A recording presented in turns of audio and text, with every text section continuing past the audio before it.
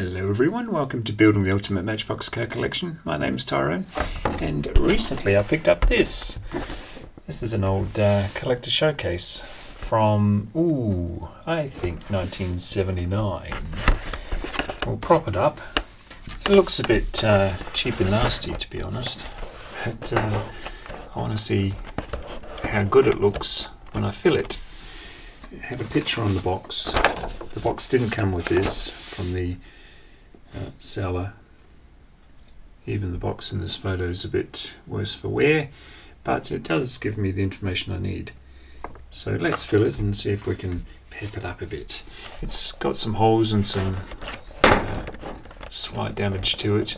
I think it's been used for its intended use way back when by some little boy or girl. First one. It's the Blaze Buster, that's right. I always forget the name. I do a few fire engine specials on this show when I can, when I have some fresh material. And there are so many names Matchbox and Mattel in general has given to the various fire engines. So many castings, but this is the best. Blaze Buster. What number was that? Number 22. Unpainted base, made in England, as it should be. Gee, these were great rollers, weren't they? So we'll pop that up. I'll give you another look at that as we go. So we'll put him up there. Hopefully the way I'm going to do it isn't going to make it top heavy and make the whole thing crash down. How are those lights working for you? Should we maneuver? Is that going to make it too dark? Probably. No, we'll bring that back. Alright. It's the first time I've done one with this kind of shot, so we'll see how we go. Feels like it needs propping up. No, that's fine. Alright, onwards and upwards. Second one is the ambulance. Again, one of the best ambulances. Maybe I'm just biased. Maybe it's my generation. I love this thing. Now this is a replacement to the stretcher fetcher. Remember that old thing? And we went kind of General Hospital, didn't we, with this shape?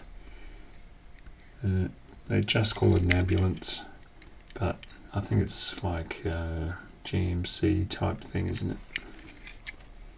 Huge lump of a thing. To get a variation of this, it's just all about the sticker, but that's the same one in the photo, so I've used this one today. Magic. There's about 5 kilos up there already, so top heavy might be an issue.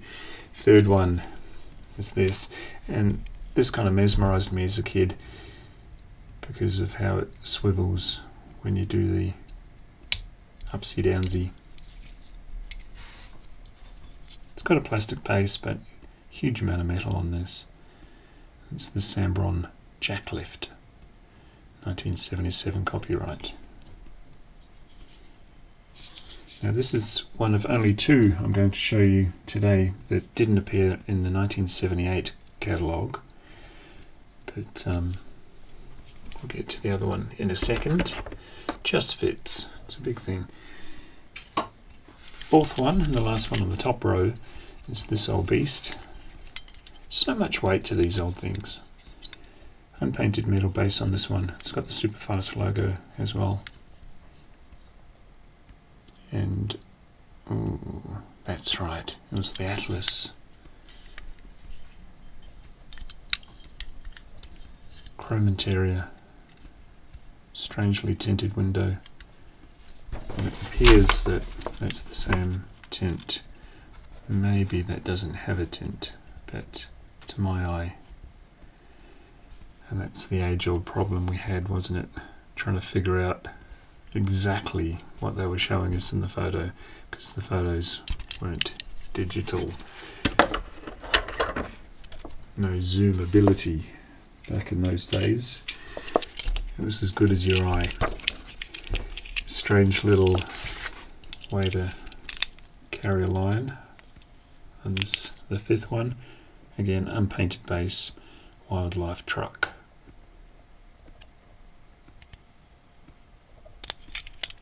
think that says 1957. You might be able to catch it in the light. This is a Roller-Matic, so we'll take that off for a second.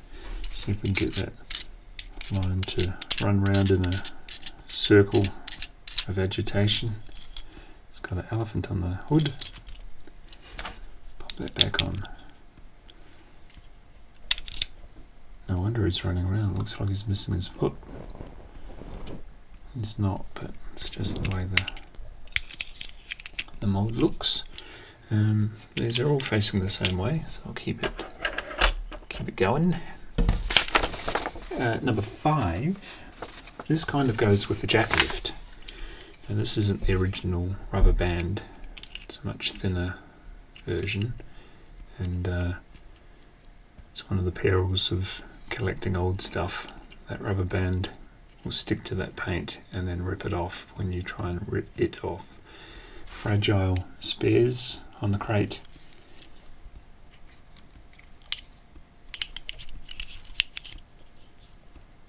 $1977, and I would be guessing, but I think it's 66. Again, you've got a much better view than I. Loving those wheels. Everything about this is just fantastic. They never brought out, as far as I'm aware, they never brought out a different colour of that. There might be some Bulgarian or even Hungarian castings that they just went ape on the colours. Next one on this cabinet is the Dragon wheels. Lifts up, props up. They've done quite a few versions to raise this up. 1972 on the base of this one, and wow, it's out of 43, let's guess. Great old casting. Most recent version of this is in the Mattel Creations, and they did a stunning job of it. Really nice. Now this one, are we there yet? No, not quite. Almost jumped a row. Gee whiz. Look out. Here's another Roller-Matics in the kind of Range Rover. It is based on a Range Rover. Police vehicle. Police patrol, they called it. And the cherry zips around. Many variants of this one as well. Some only for the US market, but many others for the rest of the world. But that is the original. Goes up there, and then third row we're on to caravan and camping with the strange little door. They carried that concept through to the motorhome, didn't they? The mobile home, or RV. Big slab of a thing. Imagine throwing this at your brother. Number 31, Clara's Day. Yeah. Certain cars that hitch went very well with, in other cars not so much. But you tried them all.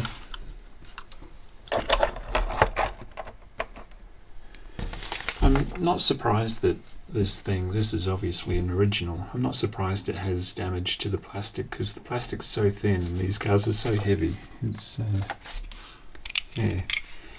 This one's a bit knocked about, but it's the only one I have. It's the Golf with surfboards. See what I mean about the photos versus the real thing? That looks like a beautiful green, but that's the real thing. Also went to yellow and silver, didn't it? It lost its surfboards when it went to silver, I think. But yeah, surfboards were the first thing to get lost. Number 7 on the base, VW Golf.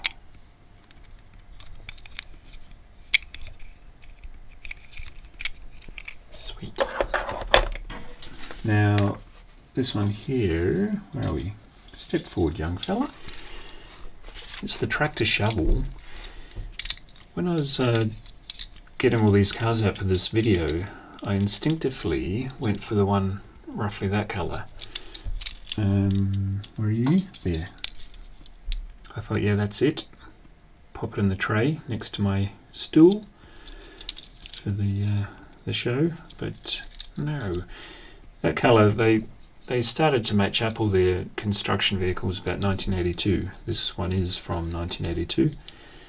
The one on the left is actually the original. Strange. Your memory changes over time, doesn't it? It's a strange thing in our tiny minds. Plastic base, but it's only a little sliver of a base. All the rest is metal on that body, and of course the plastic shovel and engine and interior. 29. Sweet. Lots of construction vehicles in the 70s, and weird things like this. Not exactly a 1/64, is it? But I think everybody had one of these. Car Transporter number 11. You're probably shouting at the TV saying, no, you dipstick, it's number... I think it's number 11. Purpley blue windows, no interior. But you do get those fine examples of motor cars on top and in the guts. So we'll pop him there. That's the first half. Second one leads on with a bus. It's the Berger Paints bus. And again, the variants all came down to those stickers. Very cheap thing to do for Matchbox or Lesney at the time. But must be 100 of these around with different stickers on them. Is that the first one I've shown today with a painted base? I think the rest were plastic bases, weren't they? Yeah, it's kind of hybrid, isn't it? But yeah, it's got a plastic, painted metal base. Pop him in there. And back to the construction side of things, I didn't think this was a real vehicle until I saw a show called Grand Designs. It's a UK show, although there are other countries' versions of Grand Designs.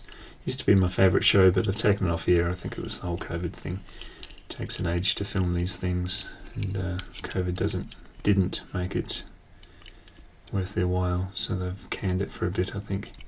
Missed that show, but that's the first place I saw somebody using one of these curious looking tipper. Now I know it's not a fantasy vehicle, it's the side tipper, number 26. Don't know, maybe put him next to the bus where he belongs. Next one is the Burma tanker. Curious looking fellow. Technically two pieces or moving parts, maybe. Freeway gas tanker. Awesome. I had a fleet of the cabs because the trailers usually got lost or stood on or whatever. But yeah, when I was a kid I had every colour that they made out of that little cab. Does he fit? Only just. It says so in the photo, but we all know about the accuracy of these photos. Little tractor. I'm sure this would have made a noise if it had have started. Just called it the tractor. Yeah. Very beefy hook. Could tow anything, couldn't it? Shoe. Your cat. Had a lot of fun with that. Oh, got another truck. Where are you? Come here. Speaking of cabs of different colours, it's the yellow one. Half the garden winning that, didn't it? What do they call this trailer? Articulated truck. All meant to be part of the same piece. 1973 on both of them.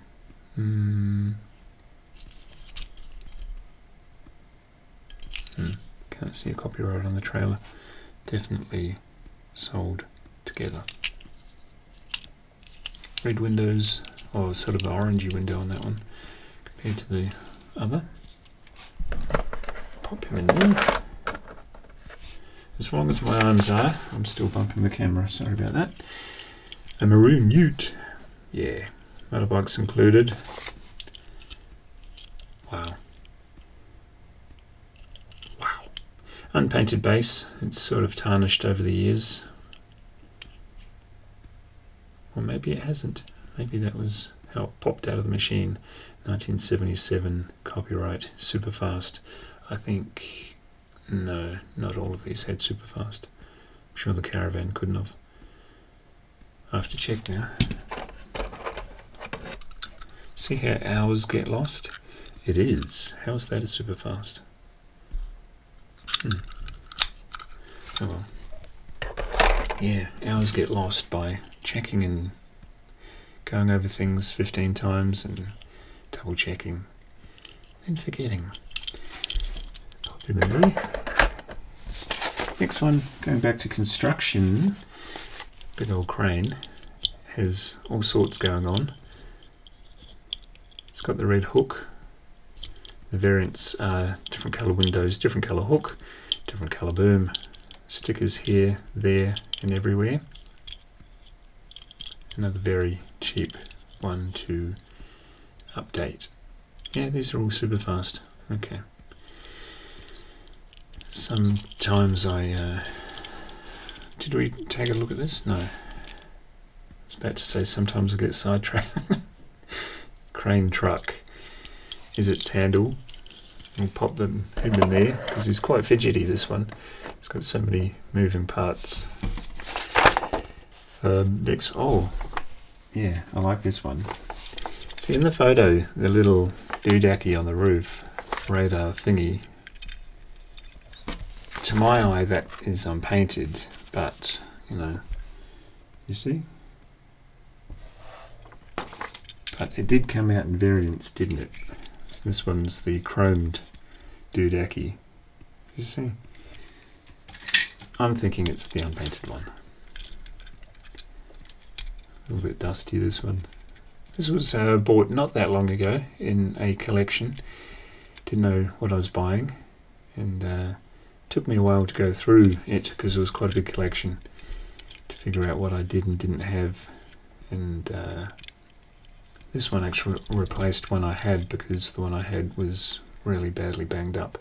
This one's got a tiny chip on it, here and there, but it's pretty okay considering what we usually use these for. It was the battering ram for roadblocks, wasn't it? 73, they called it the Badger. Of course they did. The Badger.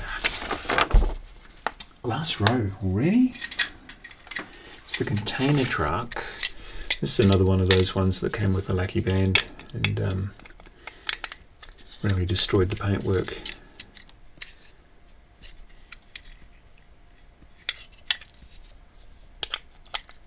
Sits nicely on, but doesn't clip on or anything.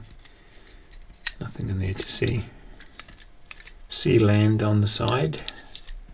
Dust on the windows. It's been through a bit of a dust storm by the look of it. Yeah, great old truck. Mercedes container truck. Lesney products. And is that 76? Such a great old casting. They did hang on to that one for a little bit. Starting our last row. Oops, there he goes. Good on you, mate. And then we went a little bit weird. I was never into this one because of the scale, I think. And yeah, did that have blue tint in the photo? I think so. There's a red tint as well, but that certainly appears to be blue. And it's the Sea Sprite, I think. Yeah. Number 75. So last one in the catalogue of 78, I think. I think that was the first year. Did I tell you the year? It's either a 6 or an 8, might be a 6. But in the 78 catalogue, that was included as well. Ooh, going camping again. It's this one. It's a Jeep. Couple of variants of this one, not many. 1977, the copyright. Yeah, number 53. Yeah. Canopy comes off, but those lugs are quite fragile. You don't want to be doing that all day. Get away with it a few times, and then it'll break. One of them will break. Great little car. Well, not little by today's standards. All the cars seem to have shrunk. And last but certainly not least, in this photo anyway, is this one. A lot of moving parts here too. They never bragged about it, did they? Hello. Back down there you go. Tuck them away. I was always miffed about how big the base was on this, but that's how they were, I think, in the States. Fire trucks to politely push other vehicles out of the way, I think, down those big wide roads. Unpainted base, yeah, they're all super fast. I don't know why. I thought some wouldn't have been, but super fast to me always means the racetrack stuff, and why would you put a caravan on a racetrack?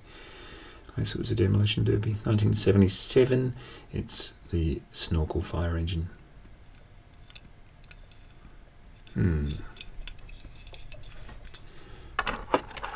I should weigh this thing now. You can see why the little plastic holes at the back were stretched. Somebody put it on the wall and loaded that sucker up. But there you go. It's the Matchbox Collector Showcase from late 70s. We'll just say late 70s. What do you think? I'm a bit worried about that glare on that thing. And that